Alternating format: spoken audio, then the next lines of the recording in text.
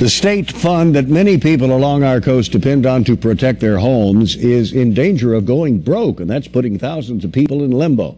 Action 13 consumer investigator Jeff Ealing is live in Galveston to explain what's going on. Jeff?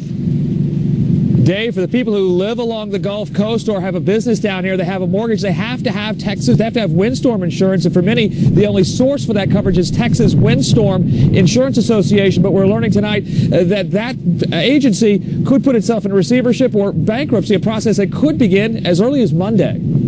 It would kill the coast from Galveston, Surfside's Little, Padre Island, Corpus Christi. Beach House owner Brooks Porter says without windstorm insurance, coastal construction will grind to a halt. The reason, Porter says right now the only way to get windstorm insurance is through the Texas Windstorm Insurance Association. But on Monday, the TWIA Board of Directors is scheduled to vote on putting the association in receivership or bankruptcy, a move that could leave homes and businesses without coverage. And it just freezes the whole building and real estate, business on the coast statewide. Larry Davison believes he would feel the impact of a bankrupt TWIA immediately.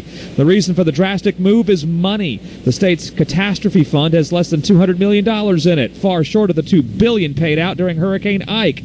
Back then, TWIA mandated insurance companies contribute money to pay out the claims, then allowed those companies to charge Texas insurance policyholders a premium tax to recoup the losses. That process has changed, and not enough money is left to cover a disaster. TWIA plans to vote Monday on placing the association into receivership, but state lawmakers say they will likely intervene. I anticipate the legislature will do something regardless of what happens Monday.